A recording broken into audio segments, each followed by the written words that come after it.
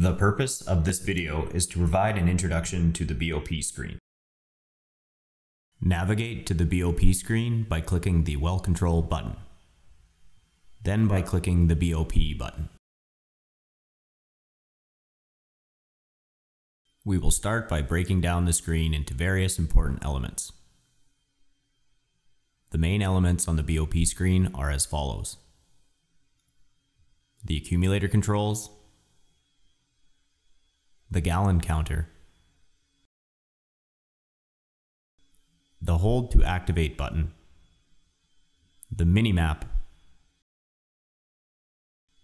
and the BOP controls. When the pump is running, accumulator pressure increases until the set point is reached. The indicator light also turns green, showing that the pump is running. To set the manifold pressure, click the manifold pressure button. Use the keypad to enter the desired value. To set the annular pressure, click the annular pressure button. Use the keypad to enter the desired value. Select the desired pod with the pod toggle. You can also vent the pods by functioning the blue or yellow pods vent controls. Reset the gallon count by pressing the gallon counter's 0 button. Next, let's go over the hold to activate button. Press and hold the activate button until the text in the center of the button changes to activated. When the button is released, the color changes from gray to red.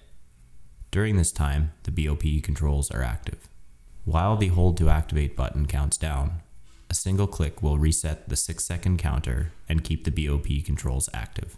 I will now function the BOP to its normal drilling position.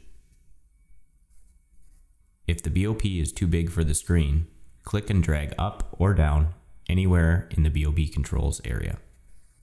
This will allow you to view the other controls of the BOP. The other option is to click and drag the BOP's minimap. This concludes the tutorial for the BOP panel. Thanks for watching.